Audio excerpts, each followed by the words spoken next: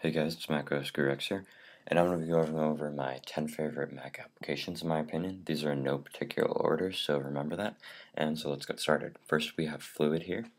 Fluid is, I've used them to make Facebook, Gmail, Pandora, and Google Voice apps. And basically what it is it pulls the web page off into its own application, so it runs faster. You can run these user scripts up here. And like I have ground notifications playing. Others can remove ads and all sorts of stuff. So it's faster and slimmed down and all that kind of stuff. Next we have UnRARX, which you drag in your RAR file and it will extract it, and you can choose where you want to put it, all that kind of stuff. You can password, you can browse, you can, and it automatically extracts them. So next we're going to go to ScreenFlow, which is what I'm using to record right now. So you see when you're done recording, this is the user interface that you're given. Now you can see you have two separate. You have the mic and the screen. You also have an option to record yourself. So you can play around with size. You can put it in the middle. You can rotate it around. This is one of the best features, is when you want to show something side by side with you talking or giving something up. You have this little, you can give it the classic reflection, and you just add the video action, and it fades into that, so it'll move the screen into that position, which is really cool. And there's audio actions, there's screen recording actions to increase pointer zoom. You can highlight things with your cursor. You can add text in. You can add a text box. I use those to block out some names when I'm making videos. And this is your kind of like your little box there that you can house all your media that's in this one document. So that's ScreenFlow, and it's one of my favorite apps ever. So we're gonna close that because we're not gonna be using that.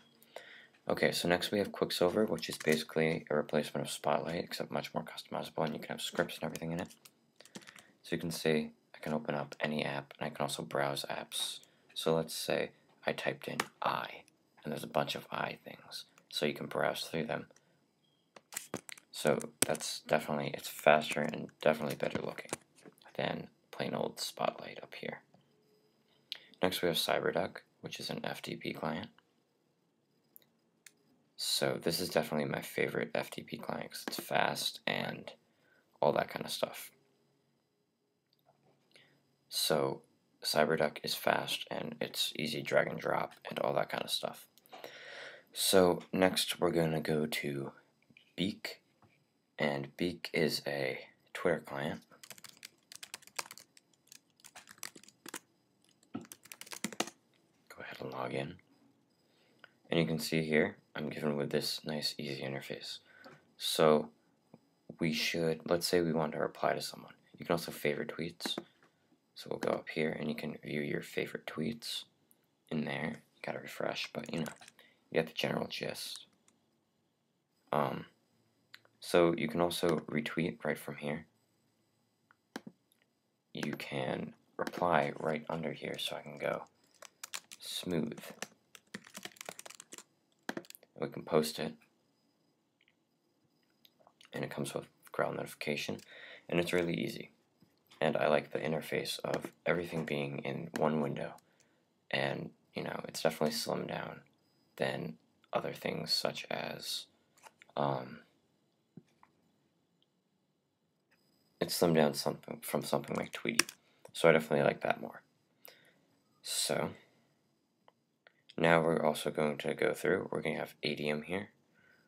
Actually, I already have ADM open. Okay, ADM's right here. You can see you can customize with themes and everything, and it's definitely a better way to go about than IM or anything like that, or iChat. The only thing is it doesn't have video chat. So next we're going to go to Senuti or something like that. So basically what Senuti is I'm not going to open it because I don't have my iPad, but it allows you to rip your songs off your iPod into your iTunes library. So if you switch computers, it's a great app for that. Next we have TextMate. See how we're doing on time here. Okay. TextMate is a my favorite HTML, PHP, everything editor. You can see all the things it supports here. HTML, Java, JavaScript, Objective-C, Objective-C++, OpenGL, PHP, plain text editor, XML, C, C++, CSS, all that. So let's say I wanted to type in plain text. You can see nothing's highlighted or anything. I could go just like that. There you go, body.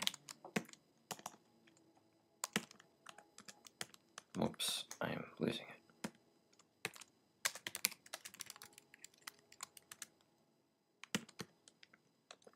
And see, nothing really is showing. It's just like as if I were editing it in TextEdit, which is not fun. So we'll go ahead and close this up real quick. And you can see if I go up here, we're going to choose HTML, and you can see the tags become highlighted and all that kind of stuff. Close tags, closes it with italicized, so that's that. And finally, we have one of my favorite apps, Transmission. And Transmission is basically what it is a it takes your torrent files and downloads them, it's really fast and reliable and never crashes, and it does them in a great time and does not take up your entire CPU. So those are my top Mac apps. The only ones that you have to pay for will be excuse me, Synuity is only a 30-day trial, but if you're using it just to switch computers, you have no problem. ScreenFlow has I believe, a $99 price tag, as well as TextMate has, I think, a $20 price tag or something along those lines. Everything else is completely free, but these are definitely worth the money and my top Mac apps. So, thanks for watching, guys. I hope you like this video. Comment, rate, and like, and subscribe. Thanks for watching, guys. I hope you check out my other videos, and I'll be sure to, buy these apps, look at them. I'll have another video on some great new apps that I find along the way. And thanks for watching, guys. I appreciate it. Bye.